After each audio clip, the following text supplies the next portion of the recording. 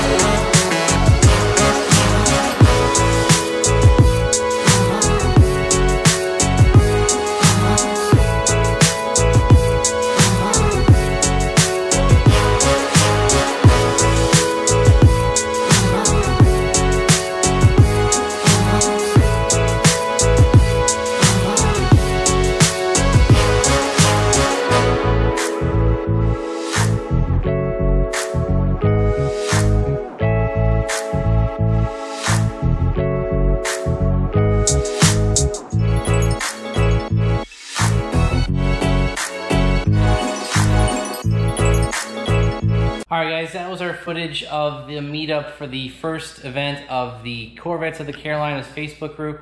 I want to thank Brett and everyone else for having me and letting us join. And of course we brought the SS, so we were a little bit different, but that's alright.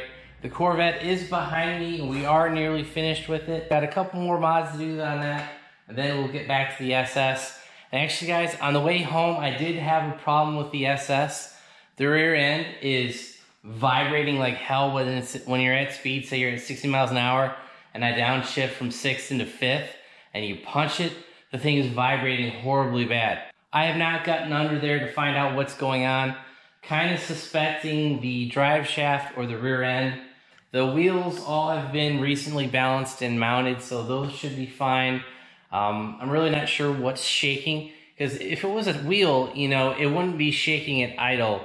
It'd be shaking, real bad at speed. Kind of think the bolts might have backed out a bit on the drive shaft, but I did use blue Loctite. I think it was blue Loctite. Yeah, it was Loctite of some kind. I believe it was blue when we put that drive shaft back in when we did the ZL1 torque converter back, a while back. So unfortunately, we're gonna have to tear apart that car to find out what's going on. But honestly, guys, that car can sit for a bit. I want to get this car wrapped up, and like I was saying, you should see a dyno video very, very soon with this car. So if you guys enjoyed this video, make sure you hit that like button. And if you guys want to see more Corvette content, more SS content, and more Corvettes of the Carolinas content, make sure you hit that subscribe button, and we'll go from there. And also, if you guys want to help support the channel, click all the links down below, check out our website, and all that good stuff. Thanks, guys. Have a great one.